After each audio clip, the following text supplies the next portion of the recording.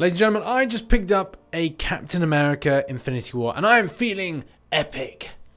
Oh yeah. And apart from feeling incredibly cool with myself, just look at these Captain Americas. So we've got the decent one, Captain America. World War II, had to remember then. Yeah, he was from that time period. We've got the older one, the kind of the runt of the litter up there. Aww, runt of the litter. He's still cute in his own way, with his piercing eyes. And obviously, we've got more gruffer. We've got the bearded one, the nomad one, if you call it, the Infinity War version, which isn't half bad. Now, obviously, I have to justify my case of why I decided to put in 13.6 million, even though obviously that I would have had the champion for the content contributors program. I was on holiday at the time. There's no tan, so you can't really see that I went on a holiday, but I did. I went on a holiday around the time of the Infinity War release, and at the same time, I didn't have enough time to properly develop and do any videos with this champion. Though I did kind of like, you know, I think he was alright. I mean, in appearance, he looks okay. But there's much more to this champion than meets the eye. And that is compared to my Captain America World War II, he has one of the highest block proficiency percentages around. So as you can see here, 76.3. That is incredibly high. And the real reason I call him a defensive brawler is largely based on those circumstances. He can take damage. He can't really dish out a huge amount of damage, but his longevity and the rate of time that he's actually in the battle is a long ass time, but he is able to stand a lot of damage from opponents, which is fantastic, especially if you're looking for a good champion, say one of your first champions to go for, that's going to like keep you in the battle a long time. If you're worried about maybe your playing ability, then this guy will be able to block and also take a limited amount of damage. But that's not the real reason that I wanted him. It's one of many reasons that I wanted to get him and kind of like use a lot of time over my weekend to put in that 13.6 mil. So let's dive into this. Let's begin our exploration of this champion by talking about signature ability. The main way to really explain it is that it's incredibly adaptive against different classes. So Captain America Infinity War has an understanding of the way different classes work, and at the same time he understands that he can get positive effects from them as well as kind of dish out negative effects on the enemy, and those can be debuff effects. Essentially, what you're going to be doing is going from battle to battle with this as maybe a lead champion, and you're going to kind of smash the enemy. At the same time, you're then learning to go against a mutant and then obviously trigger special attack to gain one kinetic potential. And kinetic potential is something that is essential for this champion's damage output, as well as aspects of the energy resistance of so many different things that are going to be good for your defensive side of things as well as your attacking side of things. The main thing to really say is if you are with one kinetic potential, which is usually just the thing that pings up in blue on the top left hand side, then you are theoretically kinetically charged. And that really explains everything in a nutshell with this champion. And as you can see here, these are the positive effects that you get as a result of being kinetically charged, with your increased attack, your increased physical resistance, and also your increased energy resistance. It also gives you the aspect to then nullify unstoppable buffs. Man, I love that. There's been so many, like years I've been playing this game, and it's just like, if you try to nullify that unstoppable, you take an inherent risk when doing it to then get hit back. And like I've had a few times where things have been good and I've able to stop the unstoppable, but at the same time, having a champion that 100% stops that is absolutely beautiful. But that's not just it. Captain America Infinity War also gets to be glancing when he is kinetically charged, which is great because he has this kind of like Ant-Man vibe to him, except obviously people say, you know, Ant-Man is an offensive character? No! But Captain America Infinity War to the rescue, because he is just that. And it kind of adds and solidifies the argument about him being a great defensive champion with regards to playing. Not defensive war champion, I mean like in a case that his block proficiency coupled with obviously reducing down the extent of damage coming in, he is great for being very strong. He's a strong brawler, he's a strong defensive brawler. That's really where I'm kind of like getting to with regards to this justification of who he is and what he will really do for you. One thing I felt as a little bit of a criticism to the champion is that while heavy attack charging, When I was trying to do this, I did feel that it didn't really work with the champion with regards to the time frame. 5 seconds does seem like a long time, but at the same time, you can have to play a little bit quickly and kind of work on intercepts. Either way, if you're looking to like do heavy attacks, you have to be very quick, which I don't tend to like that idea. I've also tried like playing about things with regards to like doing a parry whilst kinetically charged and then doing the heavy attack. The problem is whilst doing it, you then ping the enemy over the other side of the map, and then you have to kind of like get across, you could dash forward as quickly as possible, and sometimes that doesn't always work out. So I'd probably say like avoid that unless you've got a good kind of routine.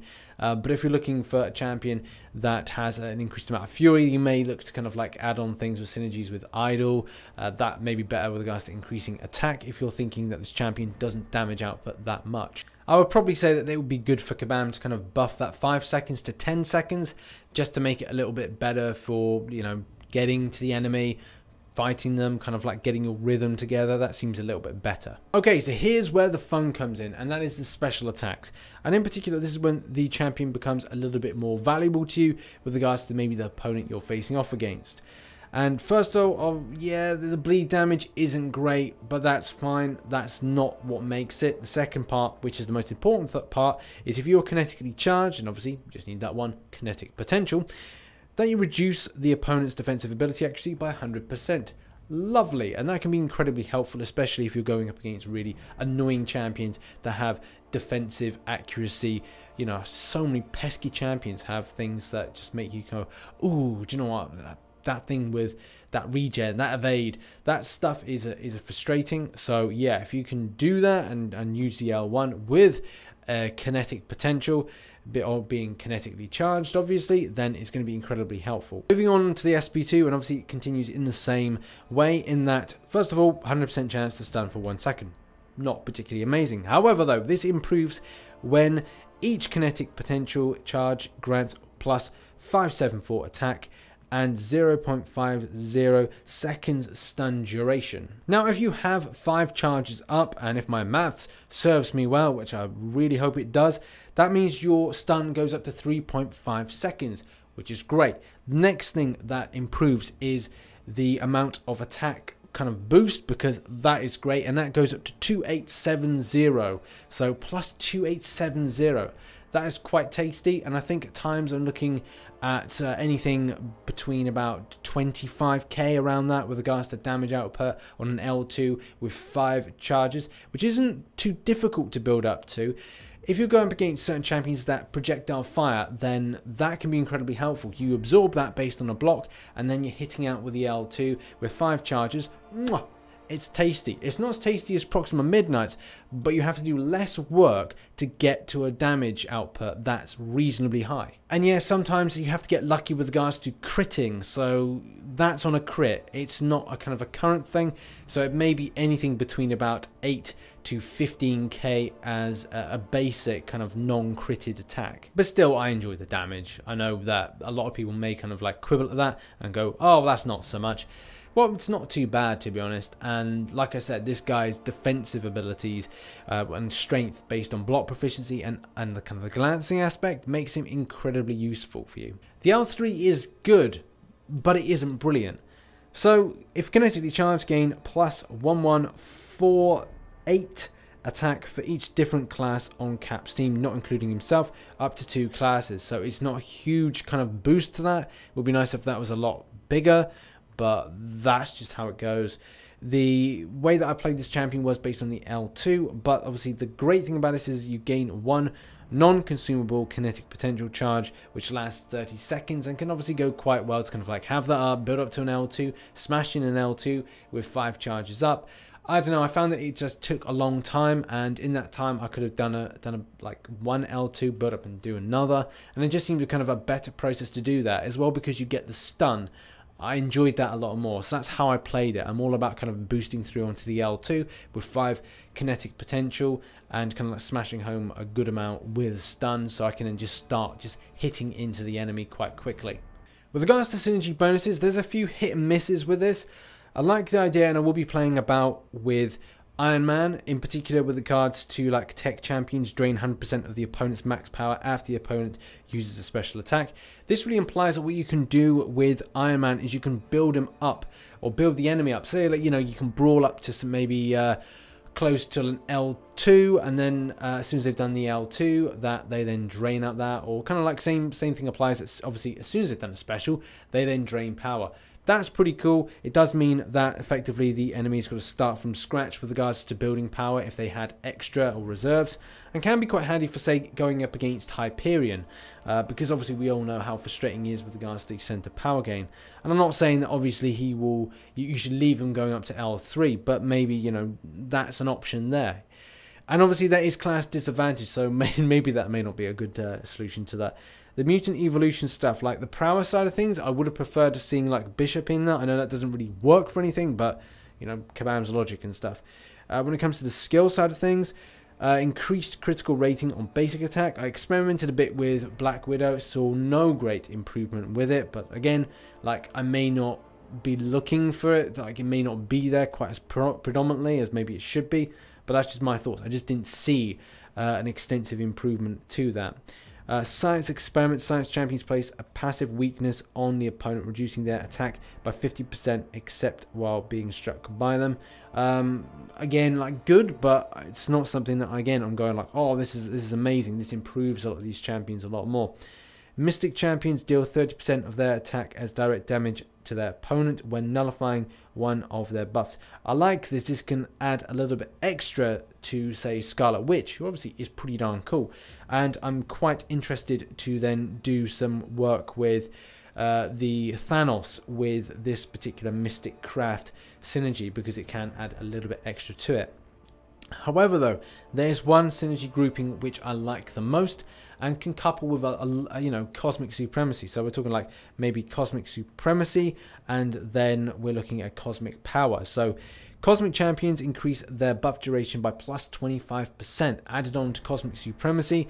I think we're going to see, like, for me, having Captain Marvel as a lead champion and then kind of added on an increased amount of, say, Fury being on can really mean for a huge amount of damage output. So I'm going to look to experiment with this in the future, so expect a couple of videos about these kind of synergies.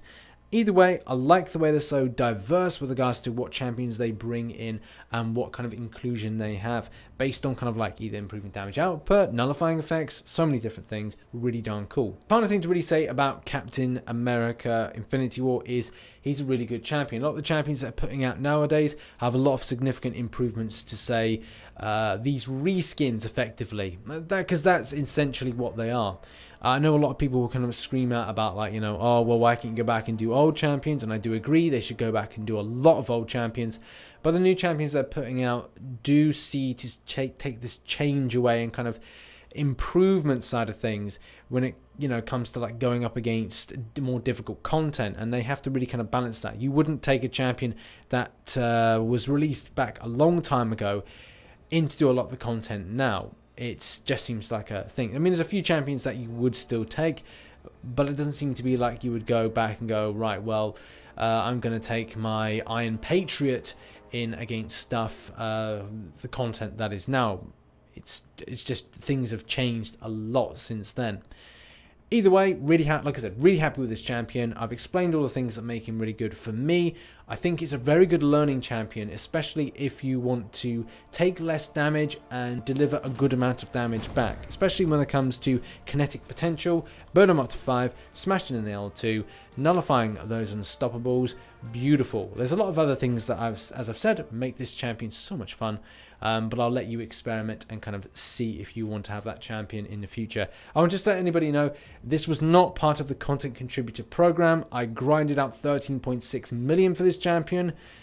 It's mine. This is mine. My champion. No one's taking it away from me. So that has been the video. I've been RichTheMan. If you enjoyed the video, hit that like button and subscribe for more Marvel Contest of Champions based content. And as always, I shall catch you on the flip side. Bye-bye for now.